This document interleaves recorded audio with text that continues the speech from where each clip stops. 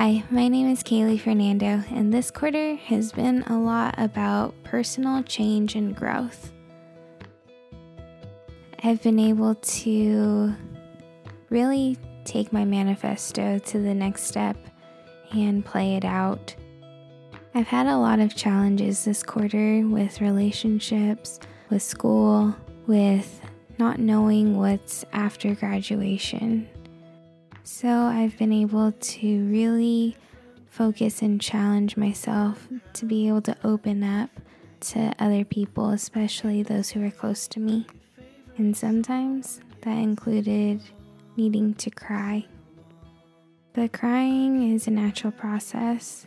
It's part of what makes us human. Being able to love myself for who I am, because God made me this way, it's been really refreshing. I've written a couple of songs that are really personal to me, but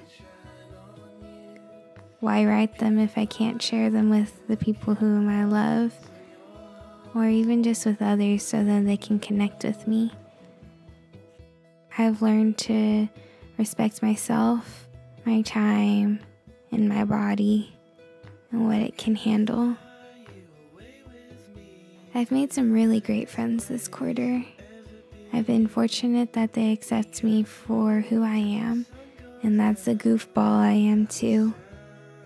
I've learned to not take life so seriously and just enjoy the now, be in the present, enjoy my company, where I'm at, and just be aware, especially since college is only for such a short time. Why focus only on the future when you have memories to make now? I've learned to embrace and love imperfection, because there's something kind of perfect in that. Each one of us are unique. Each one of us participates in our society, in our community, in our relationships differently. We're all imperfect, but we can embrace that and learn how to be our better selves.